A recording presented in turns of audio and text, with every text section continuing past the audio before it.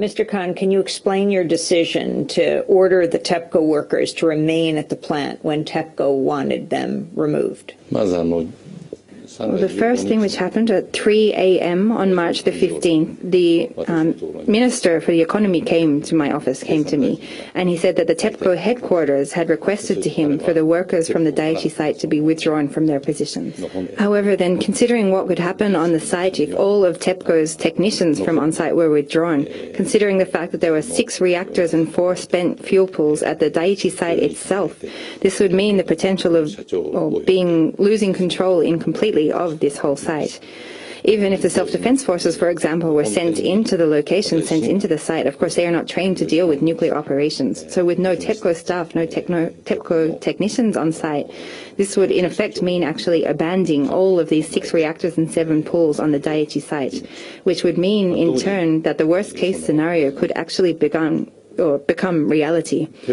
And so despite the, of course, huge risk that was there, I decided that it was very important to keep the technicians and the TEPCO workers on site for as long as possible to try and deal with the situation. So I called in the president of TEPCO to tell him this, and also I physically went myself to the headquarters of TEPCO at 4 a.m. to directly tell this to the officials of the company. At the same time, I also decided it was important to make sure that decision-making and information could be done properly between TEPCO and the government to set up a joint control center. I set this up within the TEPCO headquarters, but brought in Minister Kaida and also my advisor, Mr. Hosono, in place to be permanently within this control center to work with TEPCO and the government together to try and deal with the situation. Who is responsible for this catastrophe, for the meltdown at the reactors? First of all, I believe that the fact that all of the electricity was lost through this earthquake and tsunami, but no preparation or no consideration of such accidents or such things happening, and no preparations being made for this under the assumption that no accidents could happen.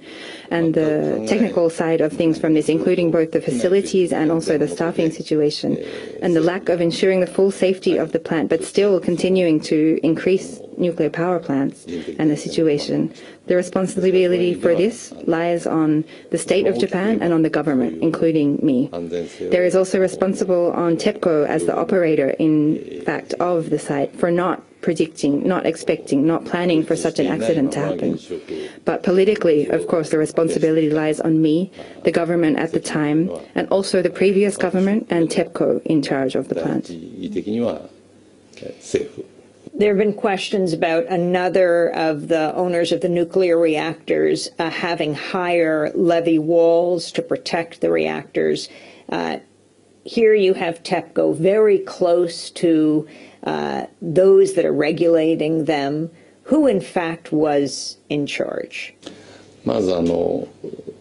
So the location of the Fukushima Daiichi nuclear power plant is originally actually on a high level, originally 35 meters above water. But what happened when the nuclear power plant was constructed is that this soil was actually cut down and built lower.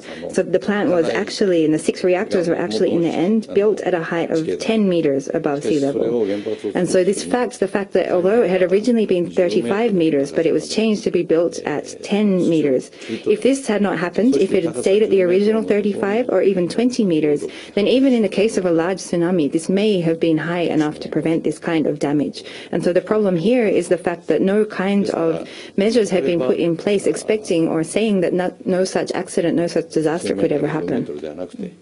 And in regards to the second part of your question, in regards to regulations, the safety standards for construction and operations of the nuclear power plants was in large set by the Ministry of Economy and within the government.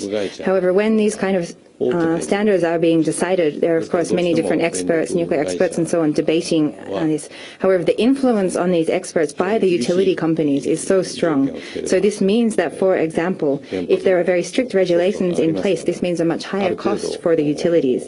And so these experts and the standards that were set in, and this is what I have especially learned from studies which have happened, investigations later, is that the standards were set at a level which would be high enough to say, to assume to keep safety, but still low to try and keep the costs also as low as possible, as cheap as possible. It's very rare for the leader of a country to change their position in the middle of ruling. That's exactly what happened with you when it came to your position on nuclear power. You were for nuclear power, and then you turned against while you were still a sitting prime minister. 私はこの 3.11 の前は安全性を Before March 11 and the disaster, I was holding the position that if the safety could be ensured, then we should continue to utilize nuclear power and nuclear power plants. But as you said, this position changed. The Fukushima disaster brought us on the verge of having to evacuate 50 million people, and we were only just one small step away from perhaps facing this kind of situation. So thinking about how to avoid such a risk, such a situation happening again, of course there are many technical suggestions and opinions in place, but if we think also of the risk which is posed by, for example, when we consider what happened with the terrorist attacks of 9/11, it's impossible to totally prevent any kind of accident or disaster happening at the nuclear power plants.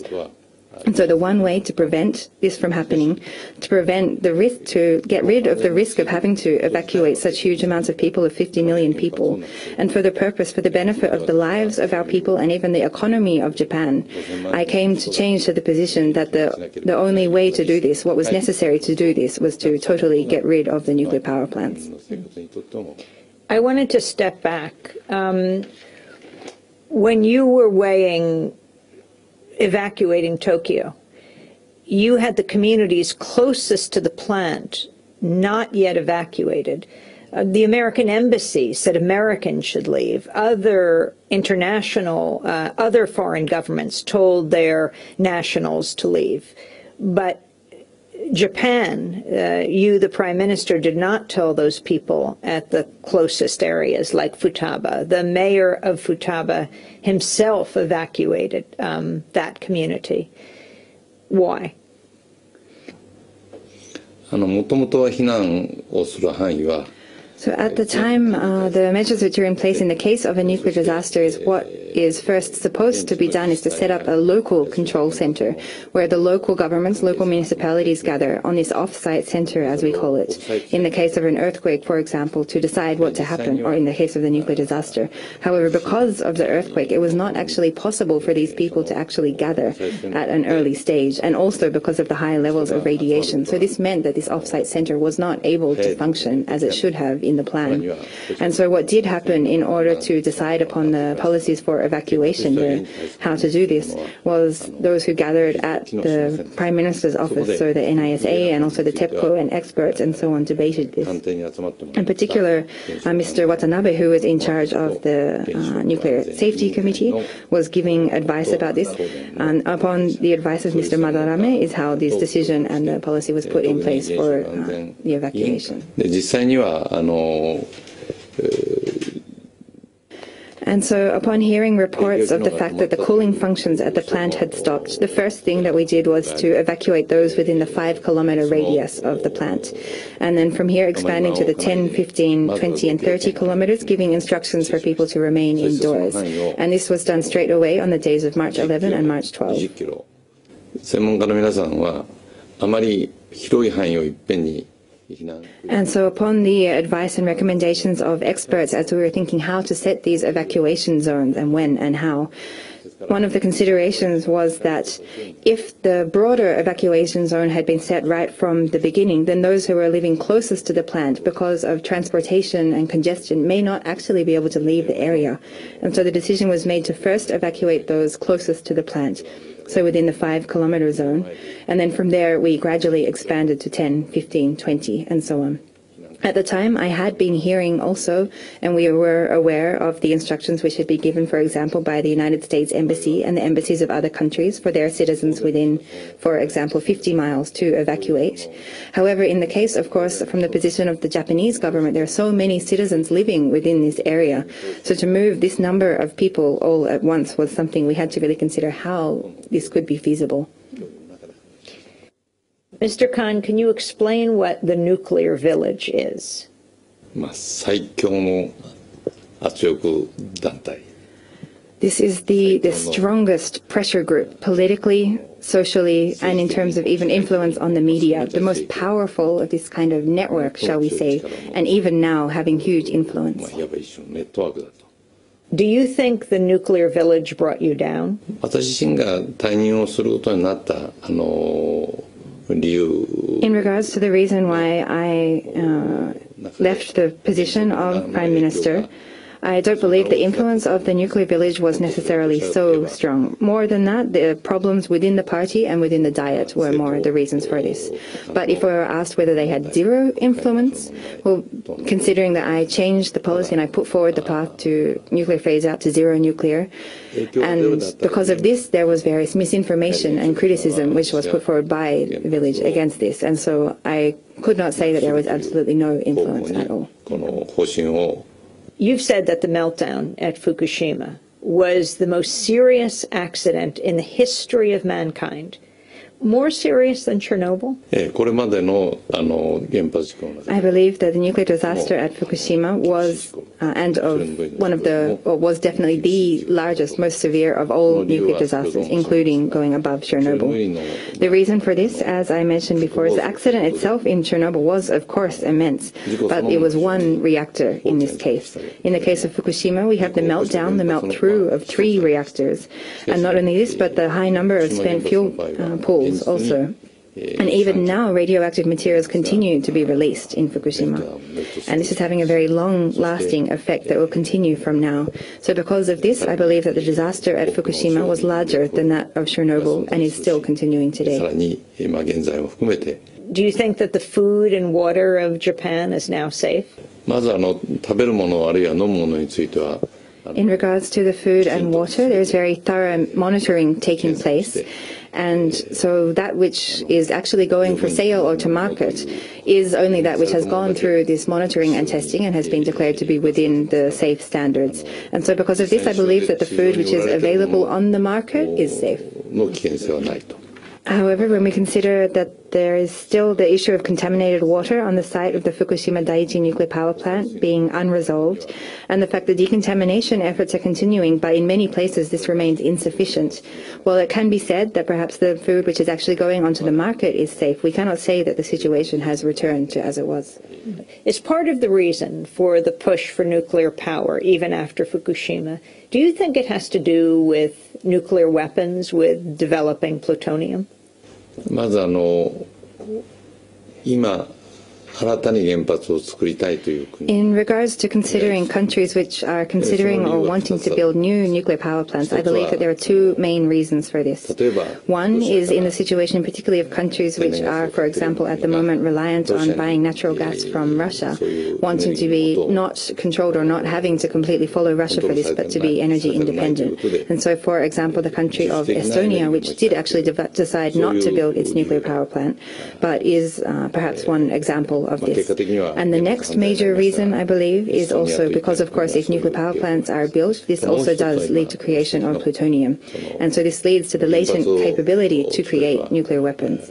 And so having this is also one reason that I believe some countries consider building or having nuclear power. So keeping the future possibility of this. And this is a reason which I think cannot be denied. Months after the nuclear meltdown at Fukushima, you went to the 66th anniversary of the U.S. atomic bombing of Hiroshima. It was August 6, 2011, that you went for the memorial service. What is the connection between nuclear weapons and nuclear power? 広島、長崎の原発投下の記念日は Well, first of all, in regards to the anniversary memorials of Hiroshima and Nagasaki, I participated in these as almost all prime ministers of Japan do every year. So attendance at this ceremony was not necessarily because or connected to Fukushima, but something which occurs every year. However, of course, there is a fundamental connection between Fukushima and Hiroshima and Nagasaki, between nuclear power and nuclear weapons. The technology of nuclear reactors was actually developed, of course, through the Manhattan Project, and it is through the development for nuclear weapons, nuclear bombs, that the technology for nuclear power plants came about, and the same technology is being used within this. So there is this fundamental link between the 2. as well as is through the creation of plutonium. This connects to, of course, the development of nuclear weapons, which threaten the whole of humanity, and also nuclear power, which puts all of humanity at a huge risk. So I personally believe that it is important to abolish both of these, both nuclear weapons and nuclear power plants.